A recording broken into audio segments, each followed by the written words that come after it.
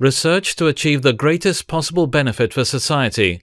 That's the objective that was raised by the Colombian scientist Nubia Muñoz over 4 decades ago when she decided to dedicate herself to the epidemiology of cancer. Now, her pioneering work in this field has been recognized with the BBVA Foundation Frontiers of Knowledge Award in the Development Cooperation category. Her epidemiological studies, conducted in over 30 countries for 25 years, determined that the human papillomavirus was the main cause of cervical cancer.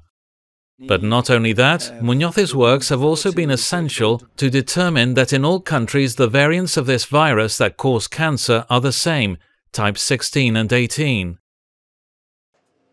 Her research has been fundamental to develop vaccines against the human papillomavirus, which affects in 80% of its cases women in developing countries. It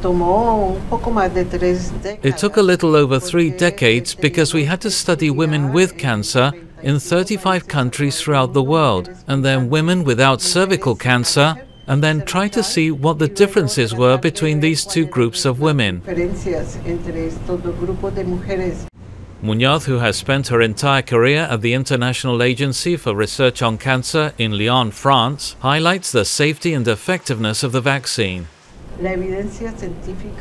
The scientific evidence of this vaccine has been reviewed by all the safety committees of the countries that use it, plus a WHO expert committee, and these reviews of scientific evidence, and unpublished ones too, so far the conclusion is that the vaccine is safe.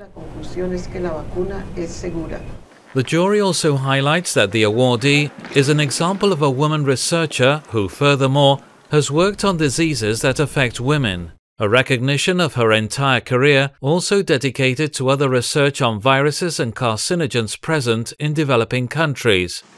A work whose objective has always been, in the words of the award-winning scientist, to help people.